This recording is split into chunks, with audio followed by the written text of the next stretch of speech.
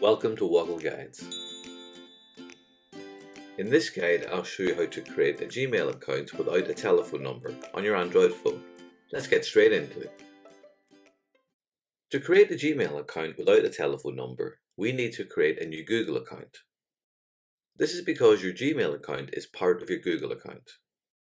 Don't worry though, we can still create this without a telephone number. There are a number of steps to set up a Google account, but it shouldn't take any more than a few minutes to complete. I'll start by opening the Gmail app on my Android phone. My existing Google account is already linked to Gmail. To create a new account or add an existing one, I'll start by tapping on the Google profile icon in the right hand side of the app to open account settings. To create a new account, I'll click on the Add Another Account option.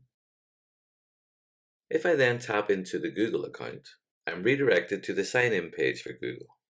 We want to create a new account, however, so to do that, I'll choose the Create Account option. Two options are offered when I tap on this link: to create an account for myself or for a business. I'll choose to create an account for myself. This then presents the first step in the account creation journey.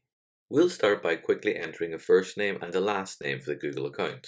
To confirm that name, I'll tap on the blue Next button to proceed. On the next page, two further pieces of information are asked for: your date of birth and your gender. These are mandatory, so I'll quickly add these for my email account. Once you're happy with the details provided, click on the large blue Next button to move to the next stage of the process. On the next page, Google will suggest a number of possible Gmail email addresses for you to use based on the name you provided. Alternatively, you can choose to use a different email address by tapping on the Create Your Own Gmail Address option. If the username you'd like is already taken, Gmail will let you know, but try a number of variations and you should be able to find one that is unique.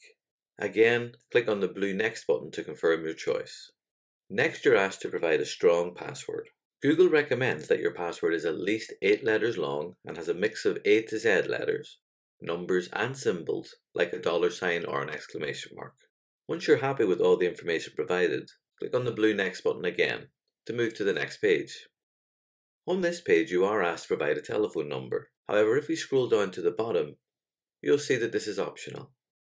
To set up your Gmail account without providing a phone number, tap on the Skip link. Gmail now confirms the email address that you have chosen. This is the last piece of information you'll be asked for. If you don't need to make any further changes, tap on the Next button to proceed.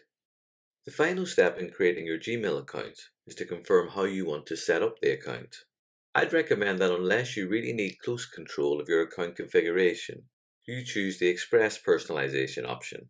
And remember, you can go back and change your settings at any time on your Google account page. I'll click the Next button to confirm that choice. We now need to confirm two final things.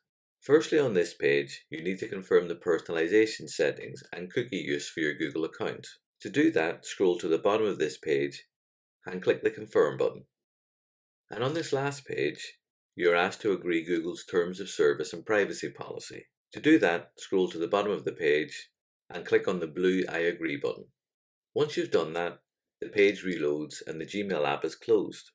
To return to the Gmail inbox, I'm going to tap on the app to open it up again. My original Gmail account is shown, and to access my new Gmail account, I'll tap on the Google icon in the top right of the app, and I'll choose the Gmail account that I've just created. The inbox for that email account is then loaded.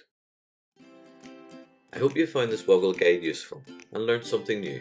If you have, please like or subscribe so that other users can find it too. Thanks for watching.